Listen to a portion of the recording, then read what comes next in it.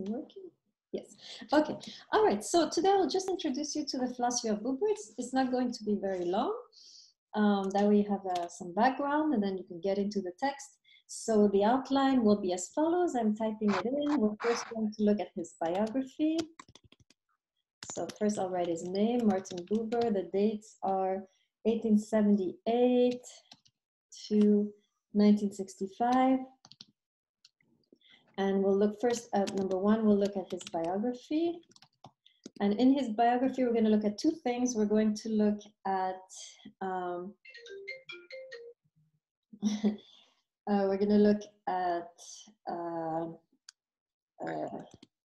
the influence of Hasidism. Sorry, let me put in number one, sorry, it's going to be biography and Hasidism, right? And then little a is going to be emotions and law, and little b is going to be holy and profane. Okay, and then we'll look at his thought. Number two, thought. And there we'll get the concepts of so we'll look at the political climate. And then we'll look at particular concepts that you're going to see, which is the I, thou, I, it, mostly. Okay, so that's the plan for today.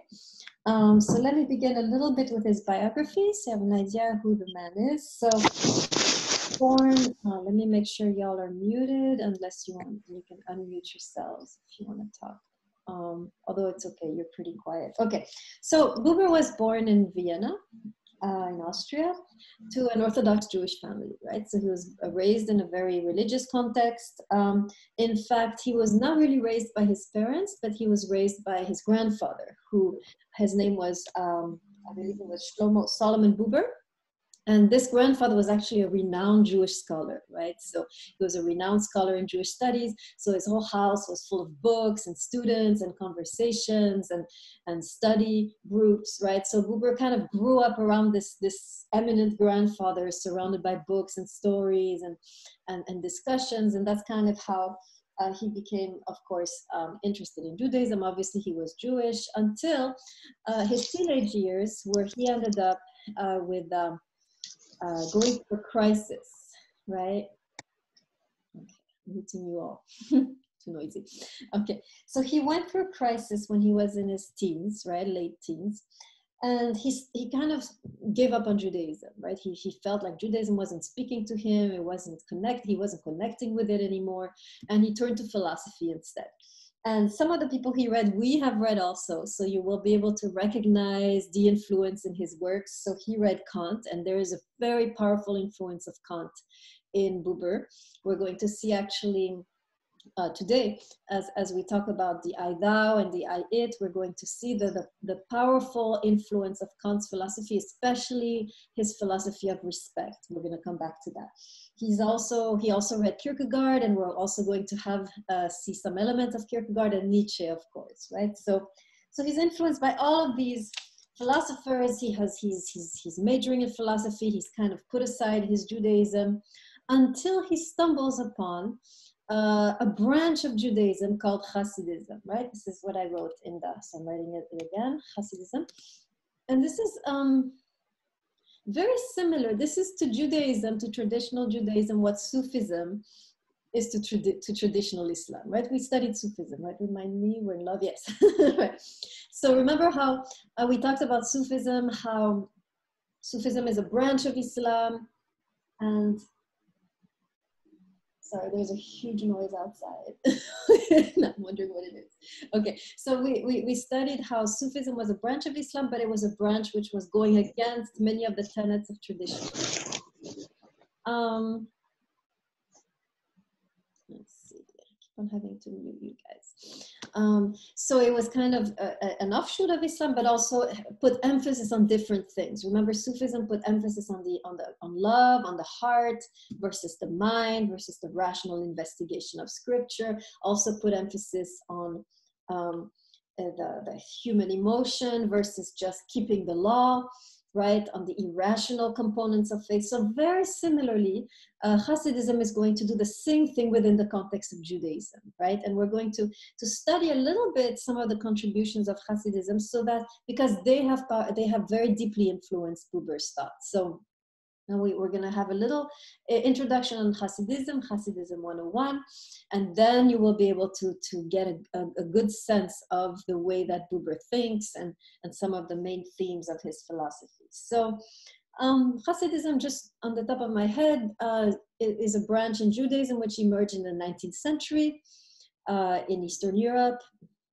And you had these very charismatic rabbis who started the movement, and they had many disciples, and they completely shifted how Judaism would be experienced, right? They had a number of points which they wanted to subvert in Judaism. And I'm going to talk about 2 points, the ones that I wrote in the outline.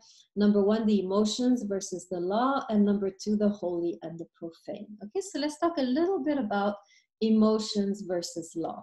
And you should be hearing Sufism. It's very similar, right, to what we saw in Islam.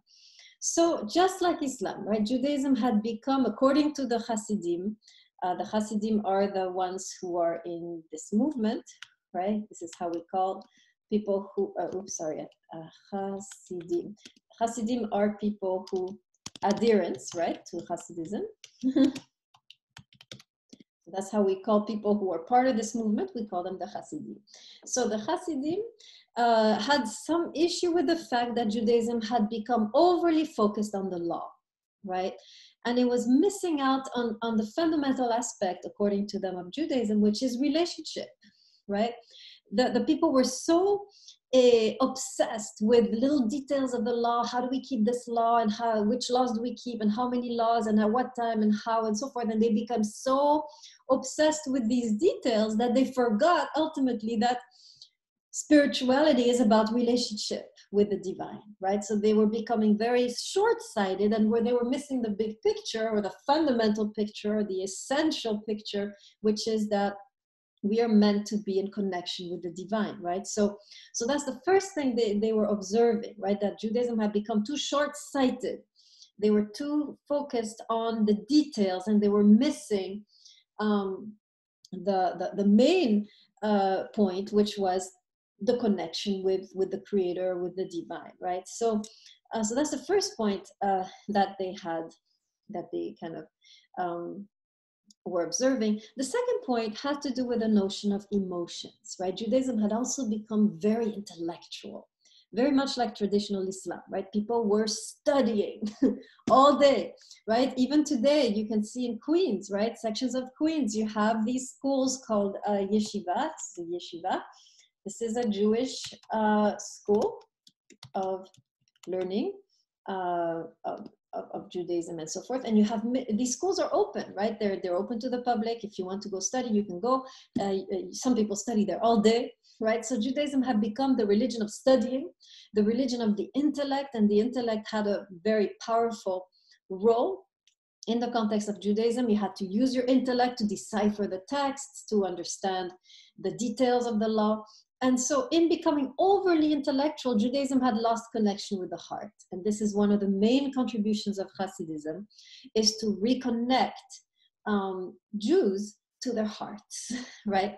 And so there came to be the Hasidim decided, or they worked very hard to awaken their communities and the Jewish communities around them, to awaken them to the importance of our emotional connection with the Creator. It's not just an intellectual connection. The heart also has a role to play. Do you see how similar we are there to Sufism, right? Where they were saying what matters is love, not so much the understanding, right? Very similar. Let me tell you a story that Buber tells in one of his books called Gog and Magog. He tells this story, and this will give you a sense of how important the emotions were, or the heart, the state of the heart were for the Hasidim. So here's the story. So this was a rabbi. A story is about a rabbi who happened to have a friend who was Right. Today would be the equivalent of the head of the mafia or the head drug dealer of the neighborhood, a horrible person, right? Very, very sinful, making all kinds of crooked deals all day long. And this rabbi was best friends with that guy, right? And they would hang out in the local pubs and they would drink and laugh and talk. And so the disciples of the rabbi were like, what are you doing hanging out with this thug, right? This is not, you're a rabbi. You're supposed to be with religious people. Why are you hanging out with this criminal, this sinner? And the rabbi said, you know, this guy, I love him because he's always so happy. He's always cheerful. He's always laughing. On the other hand, when I'm with you people, you guys are always depressed and brooding and anxious about something. I love this guy. I don't care that he's doing all this stuff, right? For me, I'm inspired by his joy, right? Now, it's going to be interesting to interpret the story. Story has meaning, right? It tells us something about what Hasidism teaches.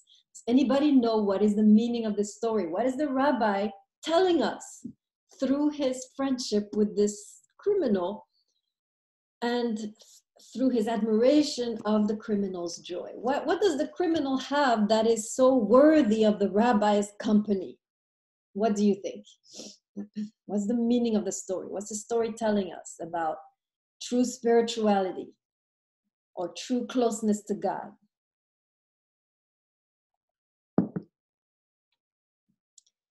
He's connecting with it's instead of intellectually, he's connecting like heart to heart or openness, more human connection rather than okay, so he's intellectual. emphasizing, but still, I mean, you know, how can you be with this guy, right? He's a sinner. What kind of connection, what kind of influence this guy gonna have on you?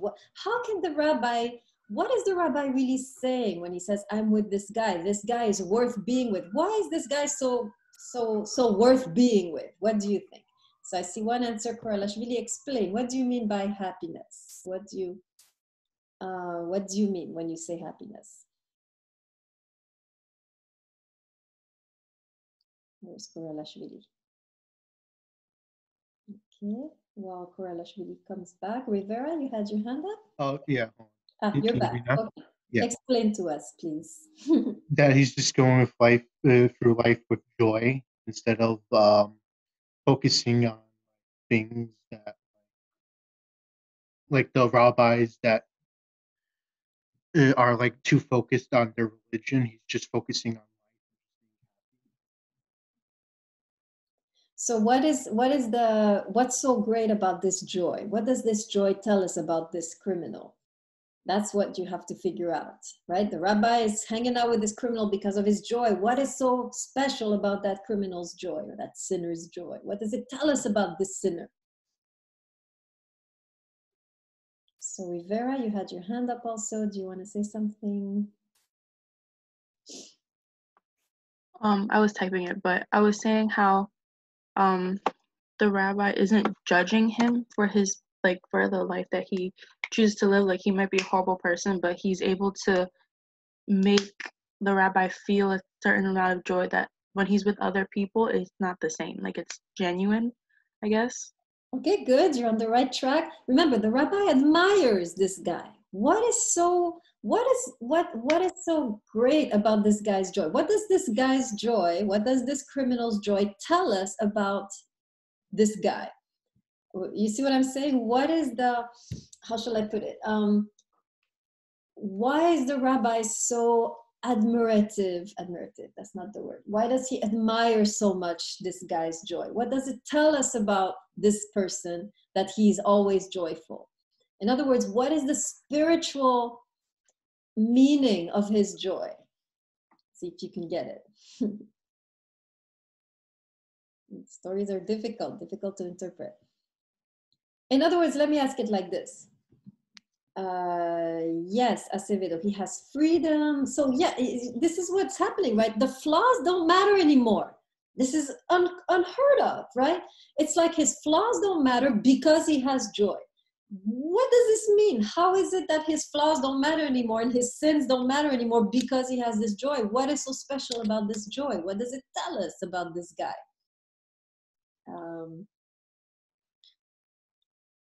In other words, let me ask you like this. So imagine a disciple of the rabbi who is always sad, and then the criminal who is always joyful, okay? Who do you think is closer to God? The law-abiding sad person or the sinning happy person? What do you think? Okay, Shibilia. Yes, excellent, Shibilia. You got it, right? Joy is a sign that he's connected to the Creator. You can't be sad if you're connected to God or to the Creator.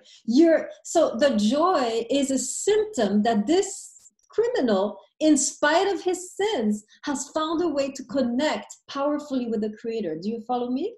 Right? So you can't, so if you have like the rabbi's disciple who is doing all the laws and keeping all the rituals, but he's sad, he has missed the point. He hasn't connected. He's doing all these rituals for nothing. There is no connection there that is evident through his joy. And so the criminal, even though he's a sinner, is actually closer to God than the law-abiding rabbinic student, right?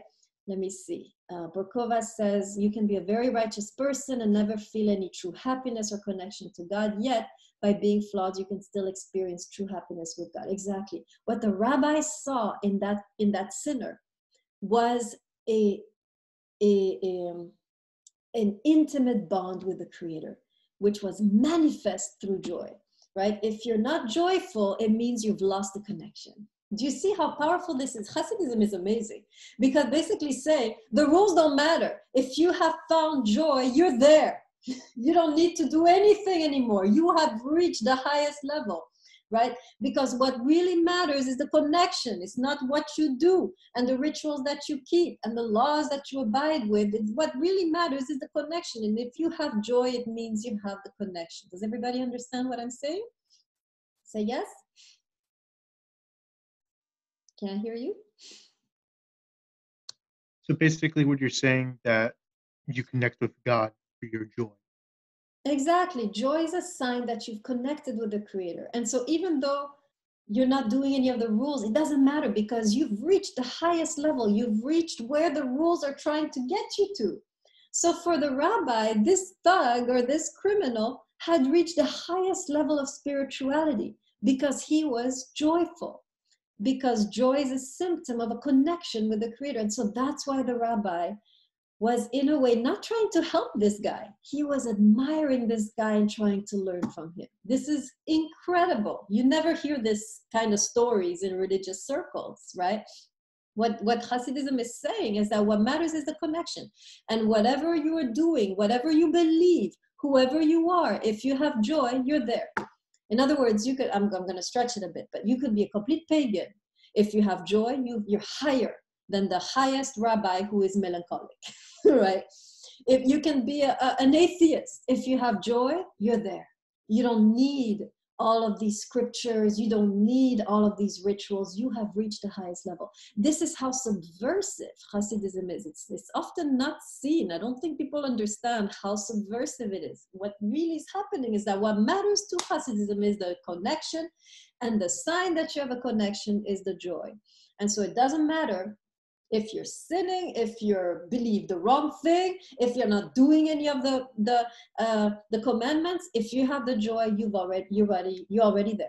Okay? Does everybody understand this? Everybody get this? Say yes, please. I can't hear you. I feel alone. Yes. Okay, thank you. Yes, I can hear you. Otherwise, I feel like I'm talking to a screen. Okay, all right. Now, let's look at the second point of Hasidism, and I'll also tell you a story, right? Now, there's another issue in Judaism that Hasidism was worried about. And this was the way that Judaism had become more and more isolated, isolationist. And I mean, in other words, they were living more and more separated from the world. They had their own villages, they had their own communities, they hardly ever saw anybody else. This was 19th century Europe, of course, right? Now, there were political reasons for this, right? The Jews were persecuted throughout Eastern Europe and Russia where most Jews lived, they were persecuted. And so the natural reflex was to recoil on themselves, right? So there are reasons for this. But Hasidism was not happy with this because they felt that this is not good. We are keeping our light to ourselves. We are not sharing our light with the world. We are not sustaining the world with our presence, right? The Hasidim really believed that Judaism was one of the pillars of the universe. It held the world together. And Judaism was meant to shine and influence and sustain the world and not withdraw in isolation, right? So their belief is that Jews should be everywhere, right? Sharing their light, the light of their presence, right, with the world, and in that way, sustaining the world, right? But so they didn't like this. So they didn't like, actually, so in addition to this, they didn't like the separation that many Jews made between the sacred and the profane. In other words, we Jews are holy. Here we are. Let's not touch these guys over there, the profane. First of all, let's make sure you understand what the difference, right? Sacred and profane. What is profane? Let me make sure everyone understands this word. What's profane?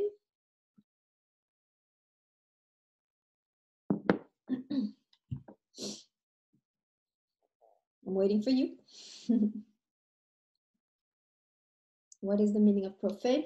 Almost it's worldly, I would say, right? Profane simply means worldly.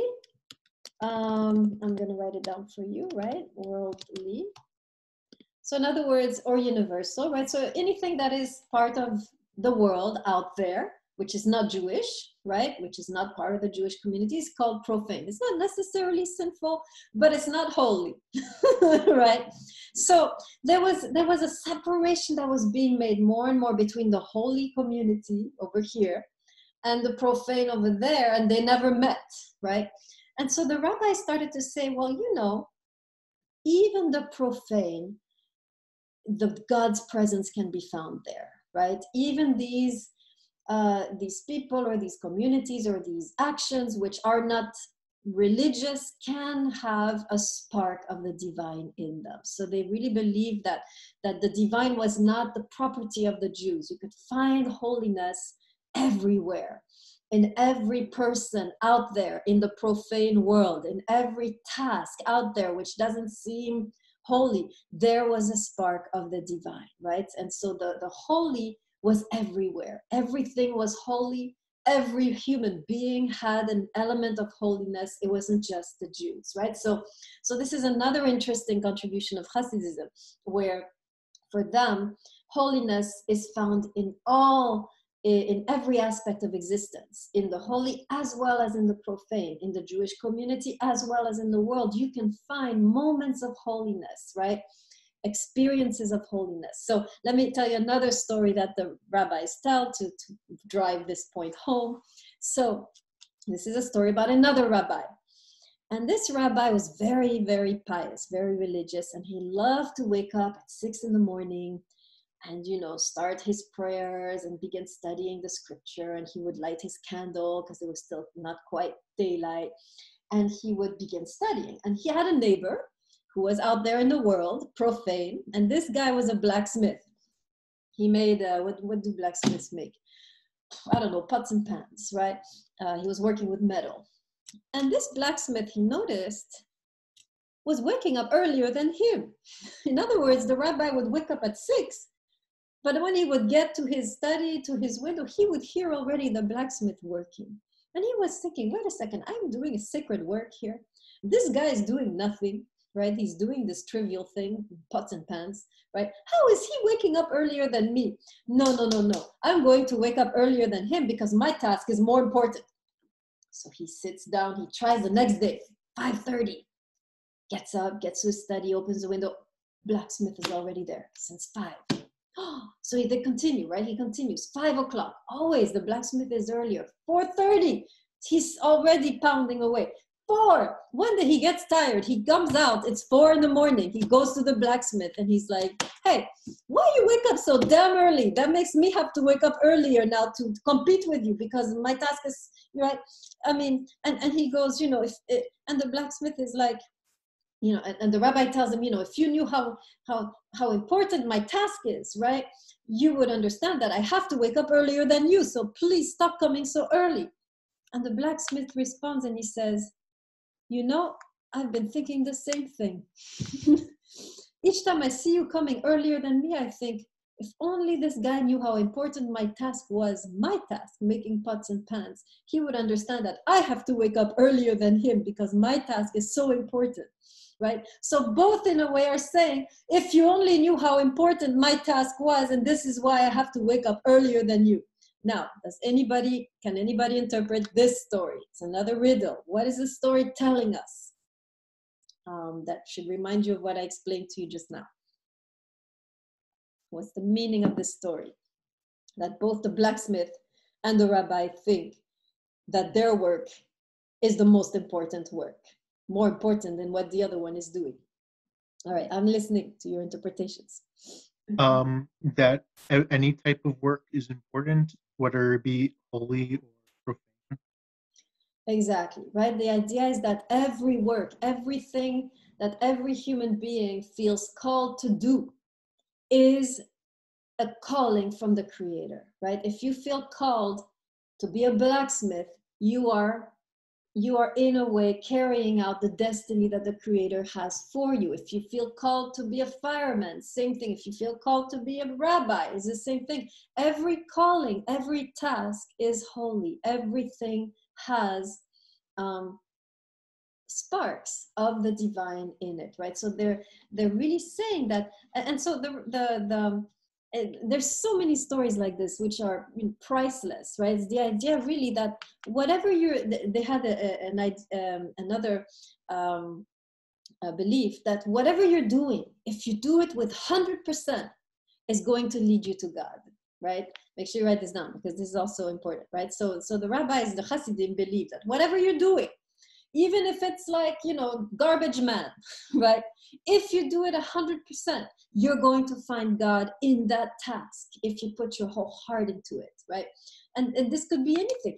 I think there's a story which goes even as far as to say that if you are a criminal and you are 100% a criminal, you will find God, right? So there's this idea, right, that what matters is not the task, it's how you do it, how unified your consciousness is, how wholehearted you are as you're doing it. That's what matters, not so much what you're doing, but how wholehearted you are as you're doing it, right? Because what matters, again, is the internal for the Hasidim.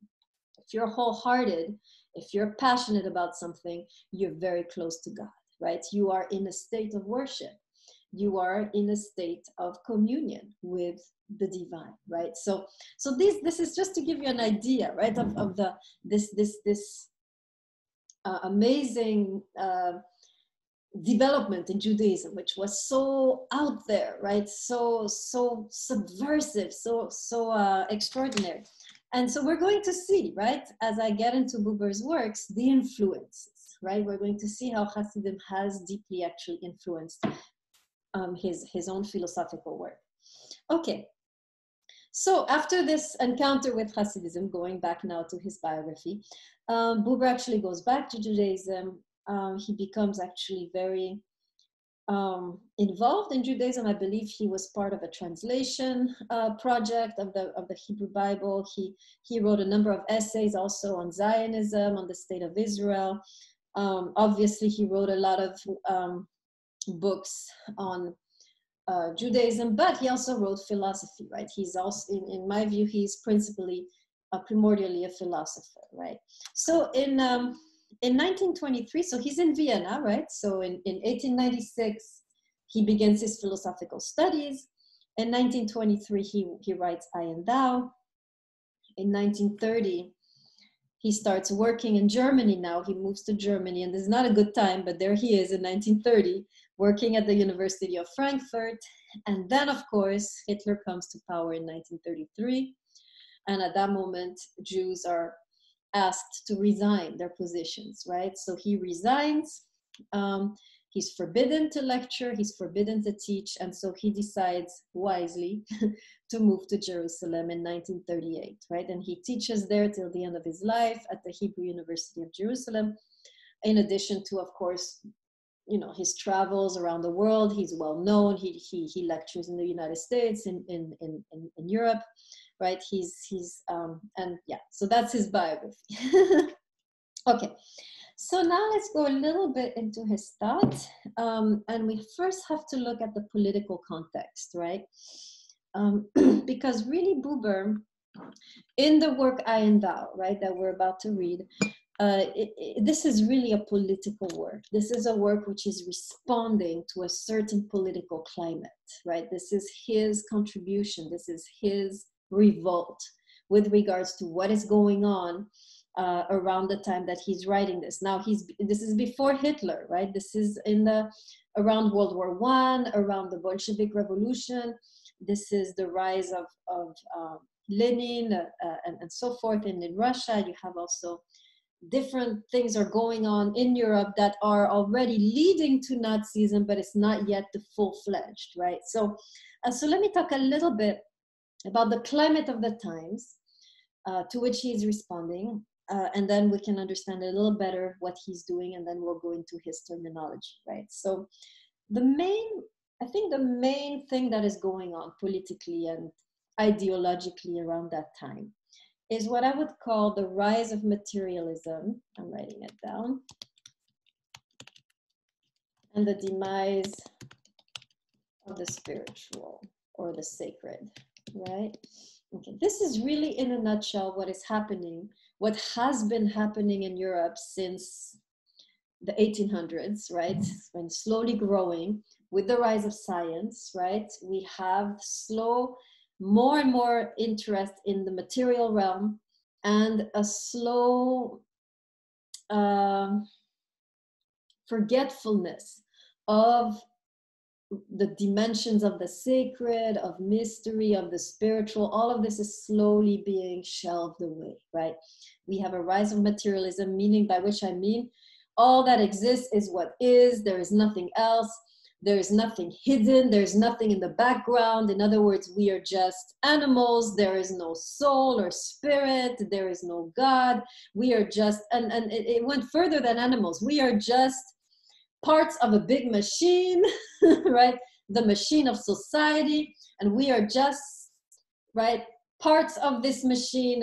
And we are just there to function in society. So there was more and more a loss of the sense that the human being has this kind of dimension of sacredness, right?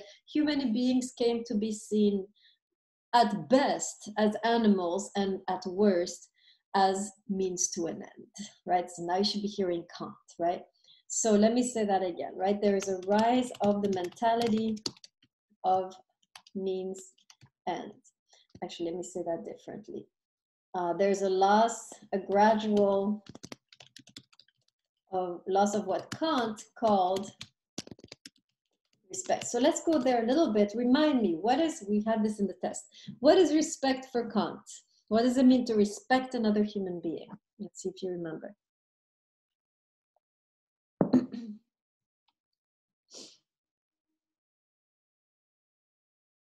To not use them. Okay, very good, Koralashvili, right? So when you respect another human being, you realize that you're here in front of an entity or being which is more than an object, right? So if I take my pencil I can use, and then I can throw away when I'm done with it, right? Human beings different, right? As soon as you begin to use a human being, you're losing a sense of what is sacred about them, of what you should not, of what you cannot touch, of what you cannot control or grasp, right? As soon as you use a human being, you are infringing on their sacredness, right?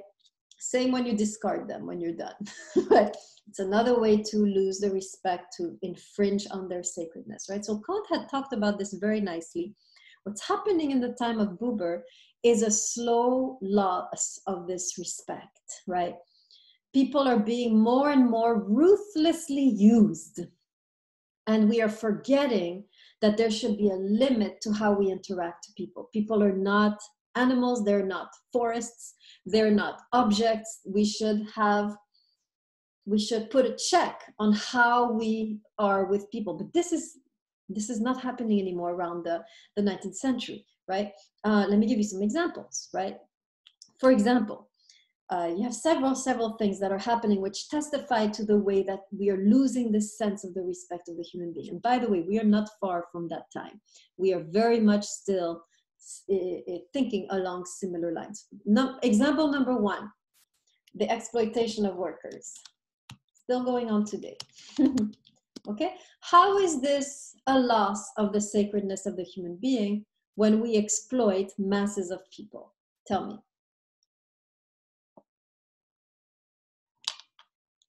What is so we're exploiting masses of people, we're getting money, we're getting profit, but what are we losing when we do that as a society? Because we're doing that as a society. What are we losing when we ruthlessly exploit masses of people in order to get cheaper goods or profits? What are we losing in the process? Tell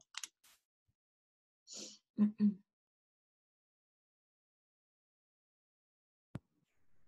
I mean, we're losing a part of our humanness because we're using others. We're exploiting other people to benefit, or if you're exploiting a mass of people to benefit one or a couple people, right? A small population, you're losing a part of your humanity. Exactly, very good, right? So we are profiting economically from this exploitation, right?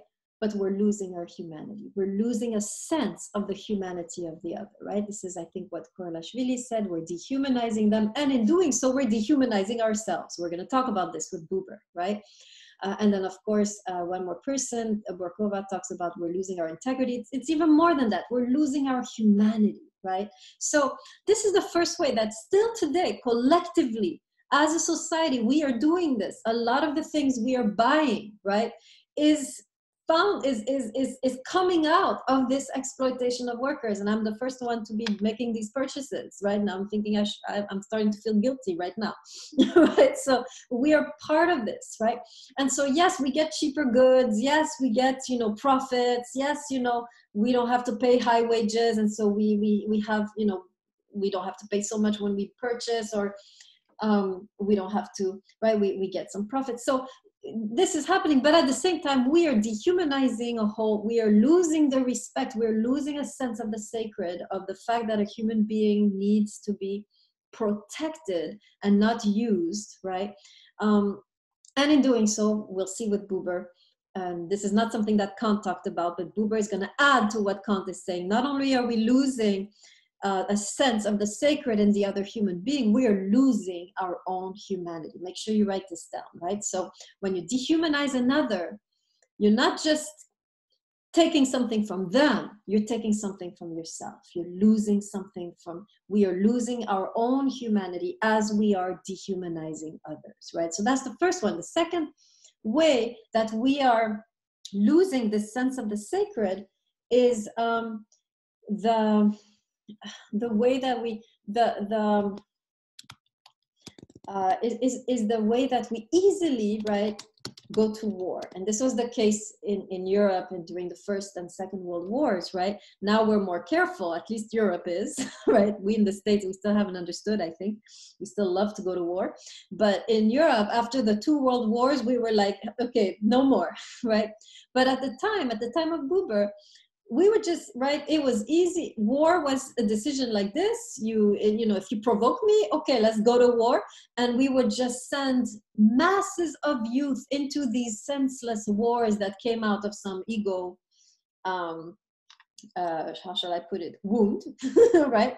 So this idea of sending the youth to war, drafting the youth to go to war, to fight for us, right, also is a problem, because they are, again, right, this is again taking human beings and using them in order to, again, not protect ourselves, right? This is not the case often when we go to war. I mean, especially us in our country, right? When we go to war, it's often for economic purposes, business purposes. We have an agenda why we go to war, right? And so if it was protection, it would be another story, right?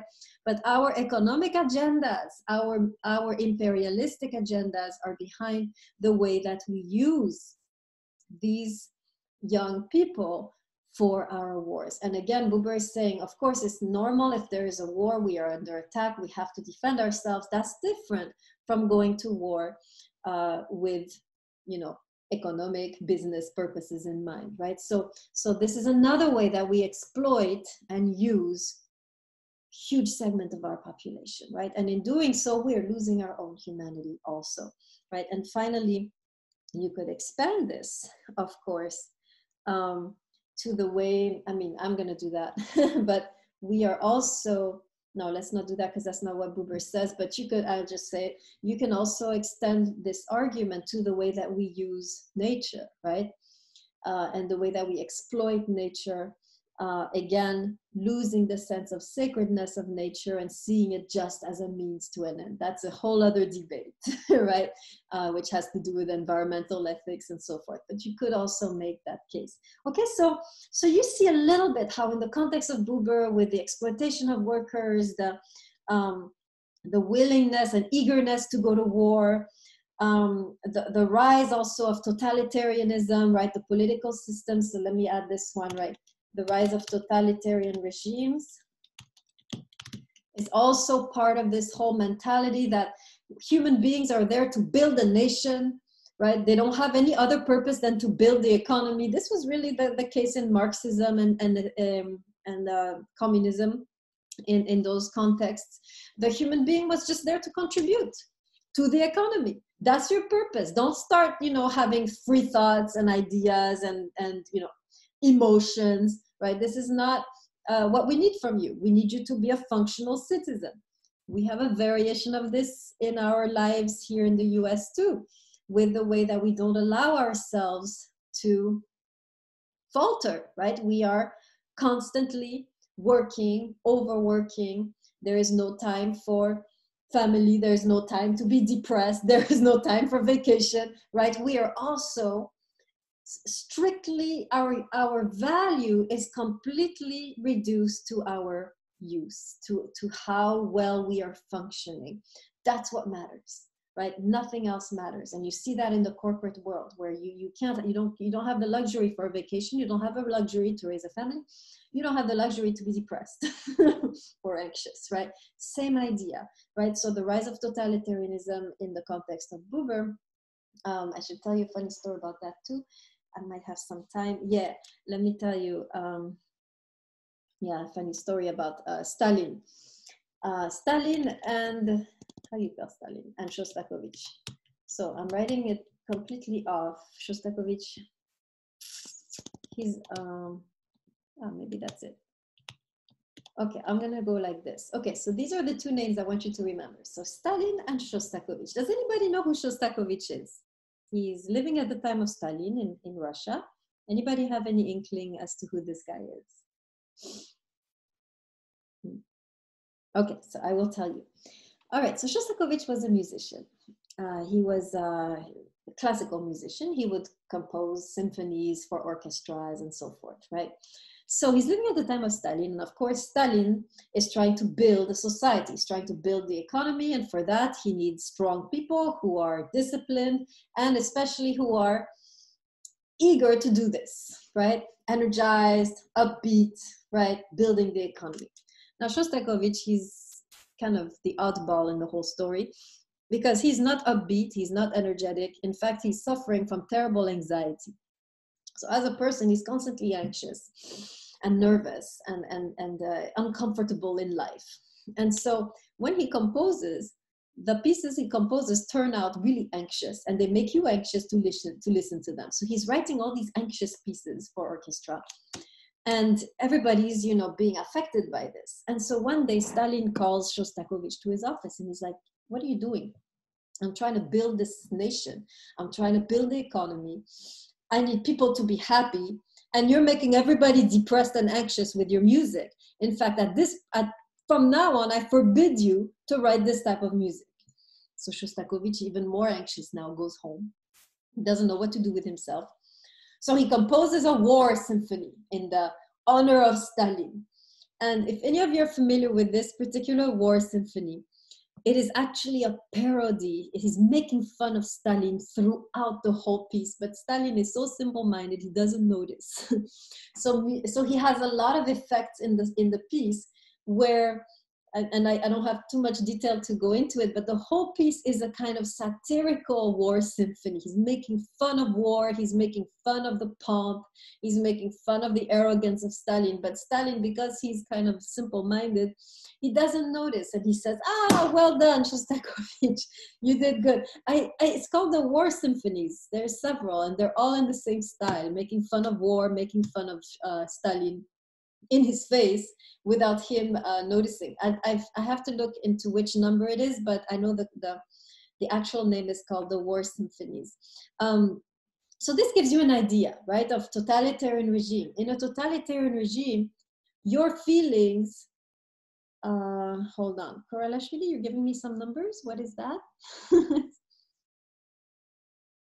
What do these numbers mean? My bad. My We can't hear you. Maybe you can type up what you meant. That way we can know what you're saying. Oh, it was an accident. Okay. All right. Where was I? Okay. Yeah. So this story just gives you an idea, right? How a totalitarian regime works. People matter in as much as they're building the economy.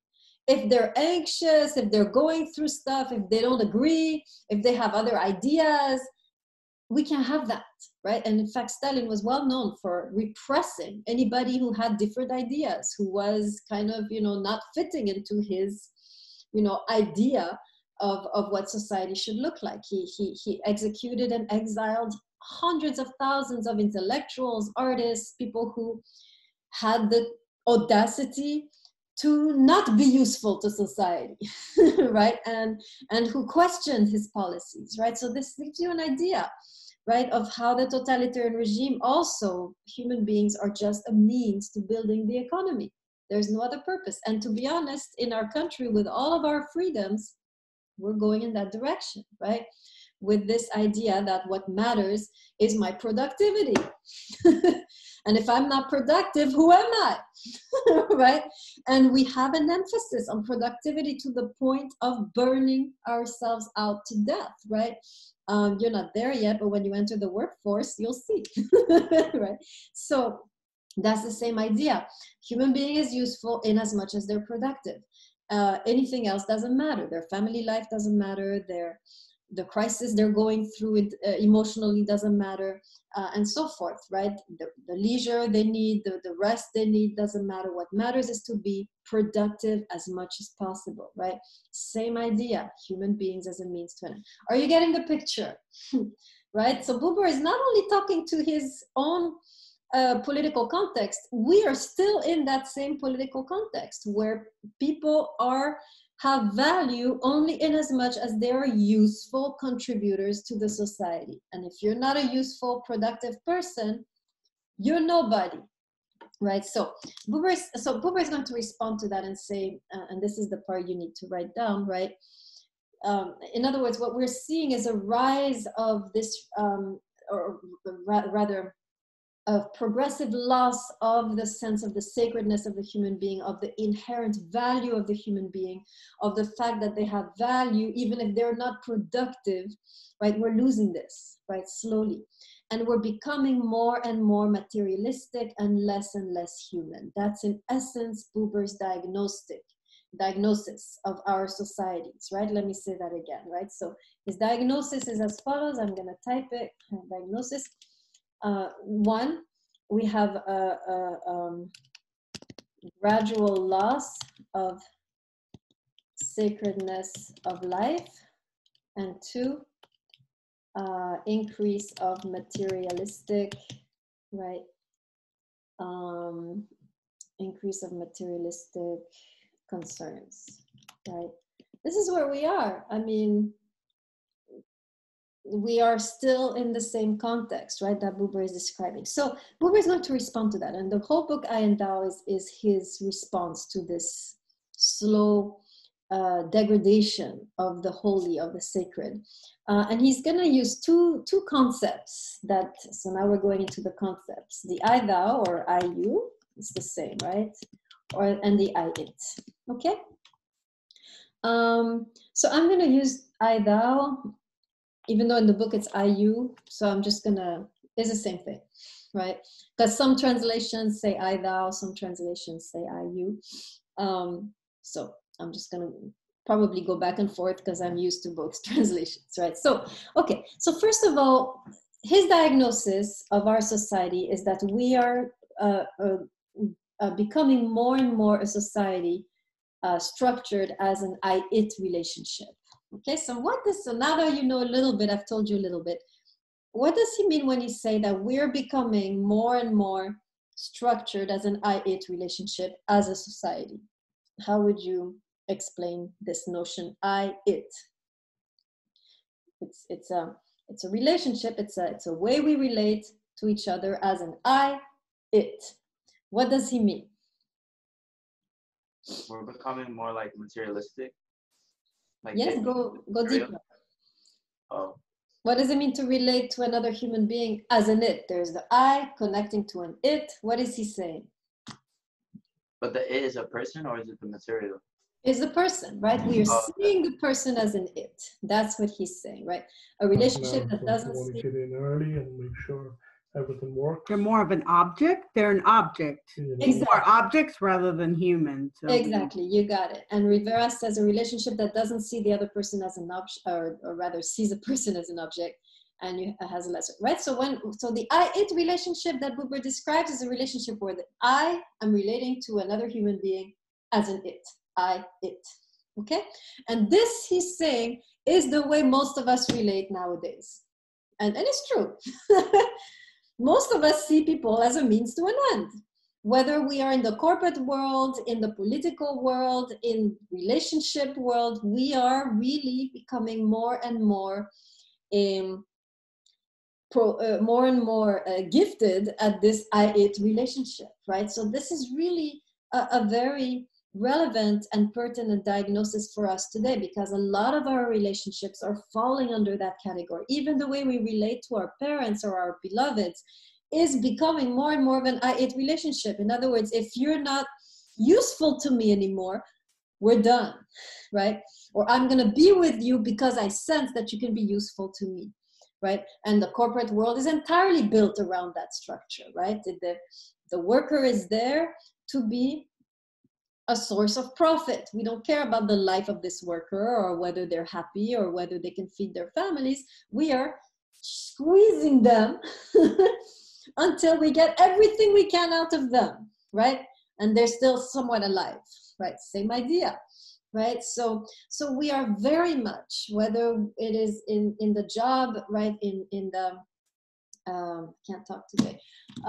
Whether we are talking in the workplace, right, or in the family, we are very much thinking along those lines, right? And Buber is saying, this is tragic, not only for the people we are exploiting, but for us, right? This is an important point, that as we continuously dehumanize others, we are actually losing our own humanity, right? So the more we accumulate in profits, the less human we are losing that. We're gaining over here materially, but we're losing spiritually, right? So of course, Buber is saying we need to recover this ancient way of relating, or this forgotten way of relating to others, as a sacred dimension. And this he calls the I-thou relationship, right? Or the I-you. In other words, I am relating to the other human being as a you. I am connecting to this human being, not as an it, but as a you.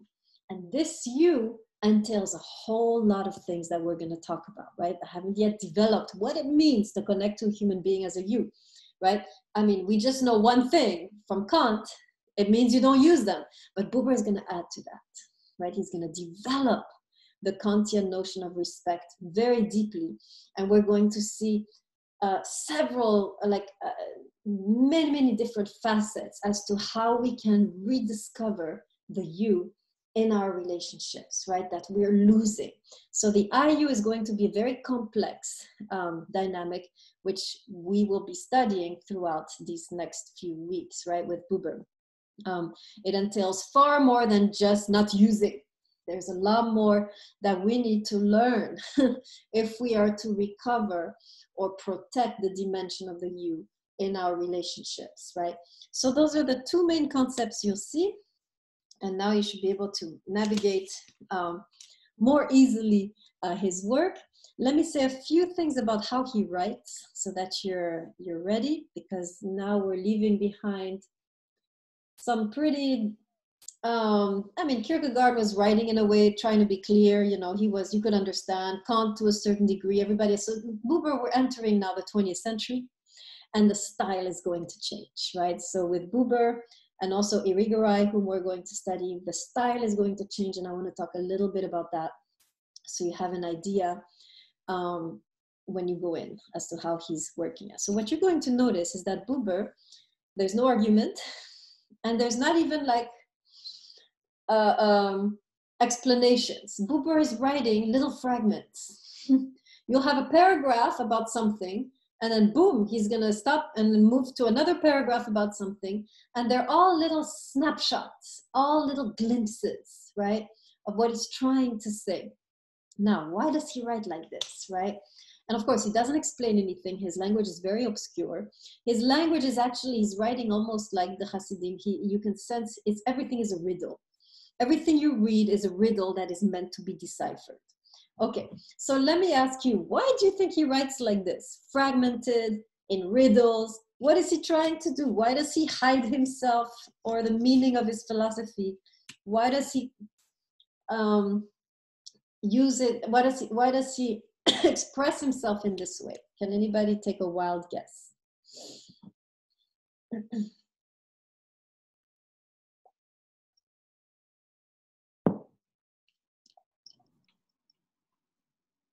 Maybe it encourages the audience to think a certain way, think a little deeper about themselves as a person. Okay, very good, right? If he's writing in riddles, it's an invitation for us to mull over the riddle, to reflect on it, to kind of let the riddle awaken our own thought processes, right? So in a way, the riddle is there to awaken our own thinking, to get us thinking about these things ourselves, right? Very good. Rivera, he wants people to put an effort and try to think. Yes, absolutely, right? He's wanting us to start thinking and not just being brainwashed. This is a problem with society, right? We are brainwashed. So he wants to awaken this in us, right? Going deeper. Borkova, he leaves it open to interpretation. Absolutely, right? In fact, we're going to study Buber together in the same way that we did Rumi, right? Because anything he's talking about is like, it's a riddle, which we will need each other to really get the full meaning of it, right? So he's trying to get us to think. He's trying to awaken something in us, right? Some of the other reasons why he writes fragmented is that he is living in a fragmented world, right? Everything has been, in a way, everything has exploded after the 2 world wars. People lose the sense of what is true, what makes sense, where are we, who are we, right? And so he's writing in this way because he himself has been fractured, right? There is, he realizes that the truth now can only be given in glimpses. We cannot have a clear vision of it. The wars, in a way, has shattered our intelligence, has shattered our hearts. We can't see anymore, but we can only get a few sparks here and there because we have lost our vision of the truth that we used to have, right? So that's another reason why he writes like that. Okay, so remember, as you're reading him, remember, enjoy, just enjoy not understanding, because you won't understand too much. Some you will understand some, but some of it you won't. It's okay. Just enjoy being in the presence of this great mind, right? And just, yeah. All right, any questions before we conclude? Any questions? Nope. All right, good. So you guys can go.